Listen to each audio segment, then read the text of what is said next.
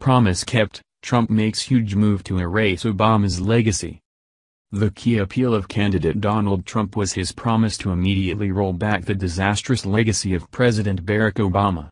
This week, President Trump weakened Obama's green empire. According to the Washington Times, the Environmental Protection Agency said this week that they plan on formally repealing Obama's Clean Power Plan, CPP. Such a move is designed to directly appeal to coal miners in Appalachia and factory workers in the Midwest, Northeast, and South.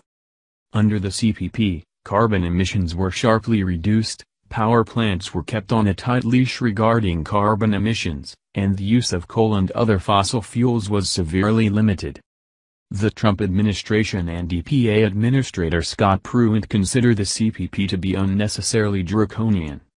Also, by eliminating the CPP, the Trump administration hopes to reduce energy costs for everyday Americans just before winter arrives. A leaked memo lays out the EPA's new approach in full, stating, "The EPA proposes to determine that the CPP is not within Congress's grant of authority to the agency under the governing statute.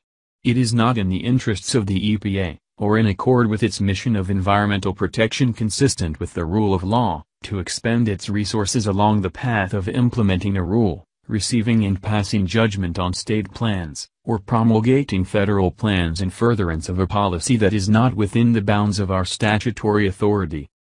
The CPP has yet to go into effect.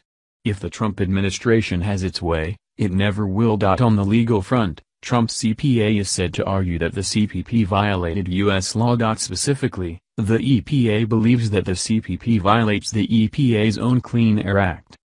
The Clean Power Plan departed from this practice by instead setting carbon dioxide emission guidelines for existing power plants that can only realistically be affected by measures that cannot be employed to, for, or at a particular source. The Trump administration also believes that the CPP would force the EPA to violate its legal authority through generation shifting and actions taken across the electrical grid.